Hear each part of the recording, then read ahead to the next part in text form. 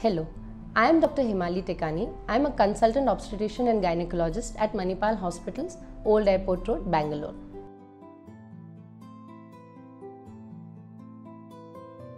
At delivery, a woman loses about 5 to 6 kgs of weight. This is the weight of the baby and the afterbirths. Now, in the next 2 weeks after that, the woman loses the fluid retained during pregnancy, which is about 2 to 3 kilos in the form of diuresis. Normal blood loss also adds to losing the weight. Now, at the end of 6 weeks, most women lose about half of the weight gained during pregnancy.